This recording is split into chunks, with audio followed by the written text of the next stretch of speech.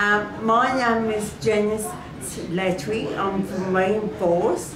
We mainly focus around people coming out of institutions and training. Our biggest problem is around transport, also another problem around taxis too.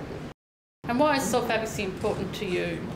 Because it gives people with disabilities a chance to stand up for what they believe in.